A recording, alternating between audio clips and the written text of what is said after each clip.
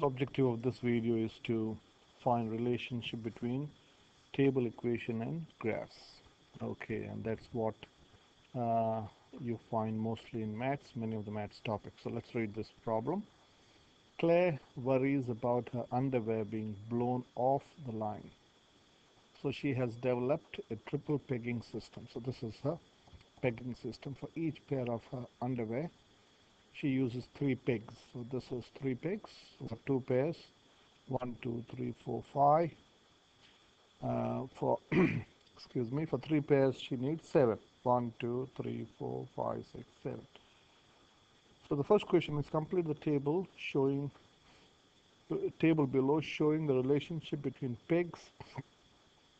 uh, pegs to underwear uh, in Claire's system. Okay, so Claire has her own system of pegging.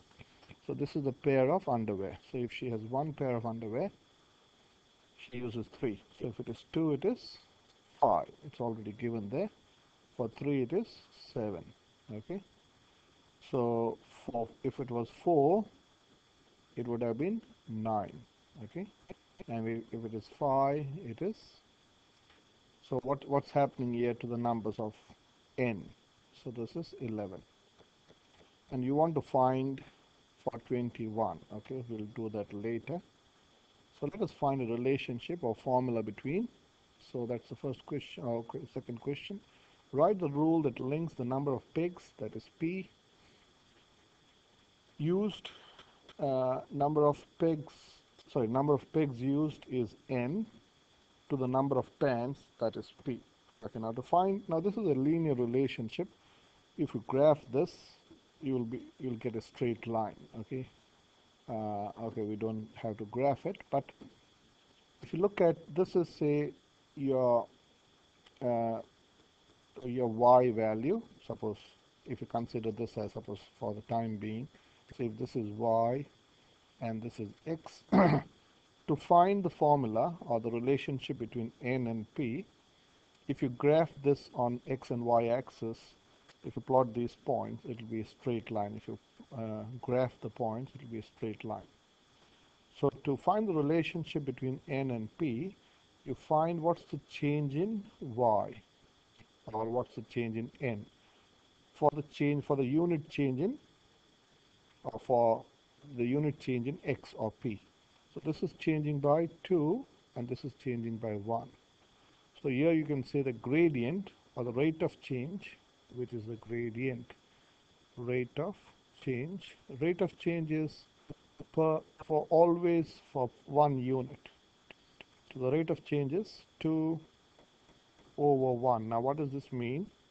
That when p is changing by 1, n is changing by 2. That's what it means, 2 over 1.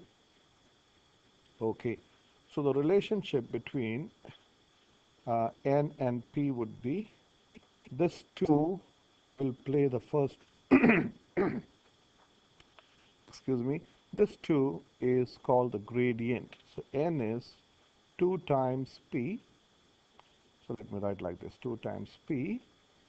So if you go 2 times 1, it is 2. But to get 3, you have to have 1 here. Or this is the y-intercept. Okay, now when p is suppose 2, 2 times 2 is 4, plus 1 is 5. When p is 2, when p is 3, 2 times 3 is 6, plus 1 is 7. When p is 5, 2 times 5 is 10 plus 4. All the relationship is justified. So this is how you generally write. So n, which is the number of pegs, is 2 times the number of pans, or the pair of pans, plus 1. Okay, now using that rule, we can write this number. So for this, it will be 2 times 21. Let me show you this. So this 11 I got as, what I'm saying is 2 times 5, which is this 5, plus 1. Okay, so let me erase this to explain this. So this is 7 is 2 times 3 plus 1. I hope you now understand. So for 21, it will be 2 times 21 plus 1. Okay, so for using BedMath, you'll have to first multiply, which is 42 plus 1, which is 43 pegs she would need. Okay, if Claire has used 17 pegs, how many pairs of pans did she use? Now this is, you're going backwards. So let me write the equation or relationship. N is 2p plus 1. So what they're saying is, this is the equation that we know. Now they're saying that p is 17.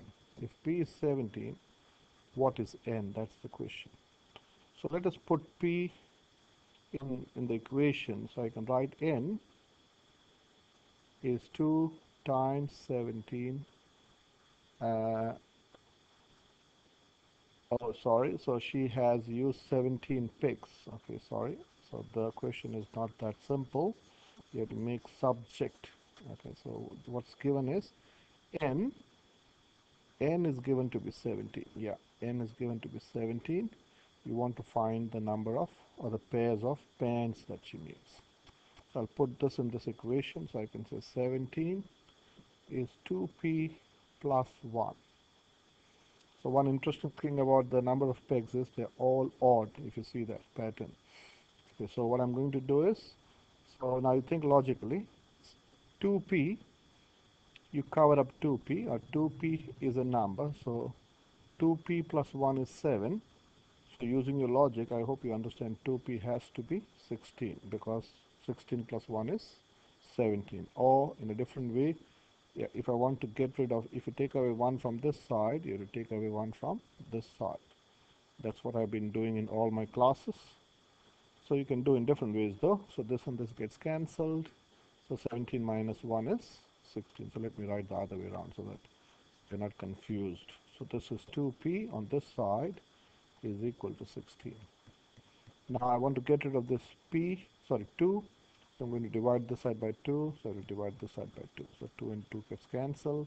So p is 8. So when she has 8 pairs of pants, she uses 17 pigs.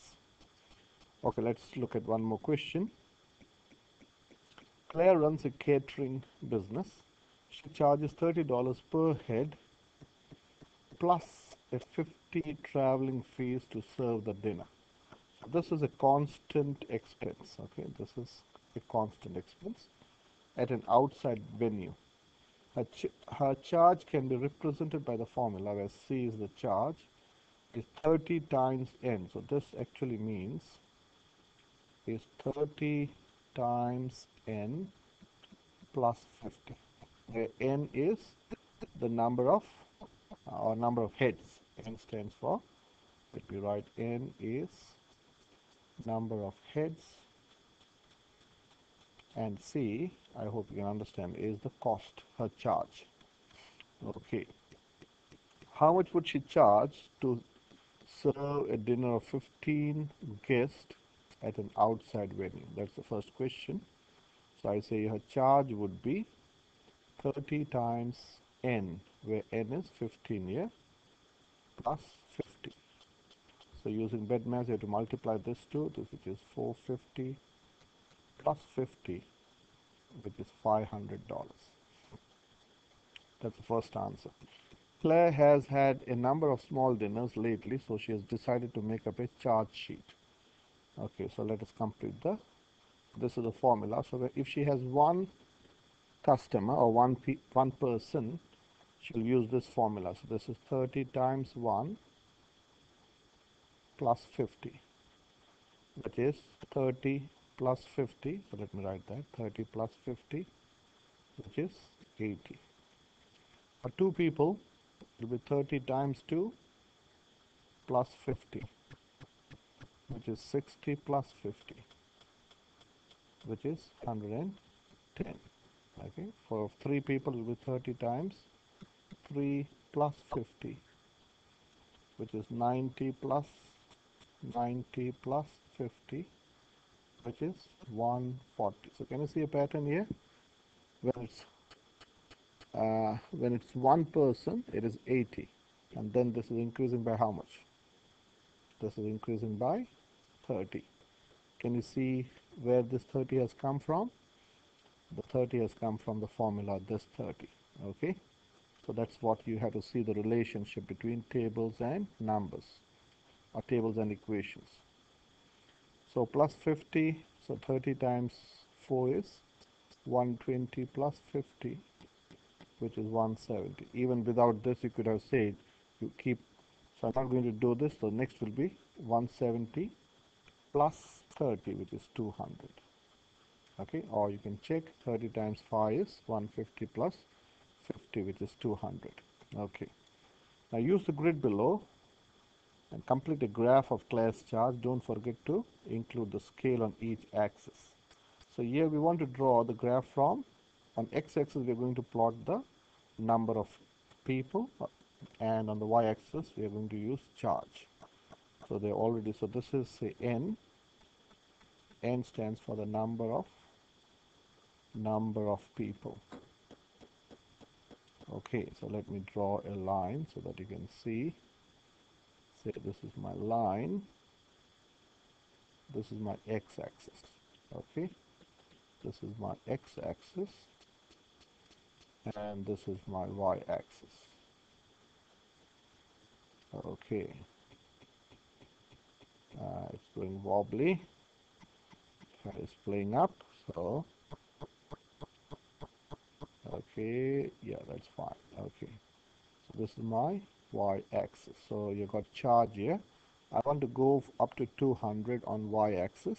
That is, this is my C, which is charge in dollars, and this is N. So I want to go, say you want to go up to 5, so you can start here. This is a 1, 2, 3, 4, and 5. That is enough. Okay, so let me write this better. Always good to do tidy work. Okay, so this is 1. I'm going a scale of, so this is 1 centimeter, so 2 centimeters is 1 unit, so 1, 2, 3. You can take any scale, whichever is appropriate. I want to go up to 200, so I think this is, what would be a good scale you have. So let us take, so this is, if you go in tens, 10, 20, 30, 40, 50, 60, 70, 80, 90, 100. I think that we can go in tens. So let me start, this is 20, we'll go in 20s, 40, this is 60, am I right, 80, 100. I'm going very slowly so that all of you can understand. This is 120, can I reach there? Hopefully. 140, 160, oh yeah, 180, we were exact, this is 200. So when there is one person, she is charging $80. So this is one person charging $80. So this is 80, 180. So this is the first point. The next is when she's got two people, it's 110. Now you have to go up in 30s. 2, this is 2 and 110. Okay, for 3 it is 110 plus 30, which is 140. Okay, and when it is 4, it is 170. 4, this is 4, 160, I can't see. This is 4, this is easy, so this is 4, 170, and again this would be 5, 5 is 300, 200, sorry. So if you draw if you join these points, it will be a straight line. So let us draw, oops, I want to draw a straight line, so I'll use this blue, and this is my straight line. So this is the graph of Claire's number of people to her charge. See you in the next video.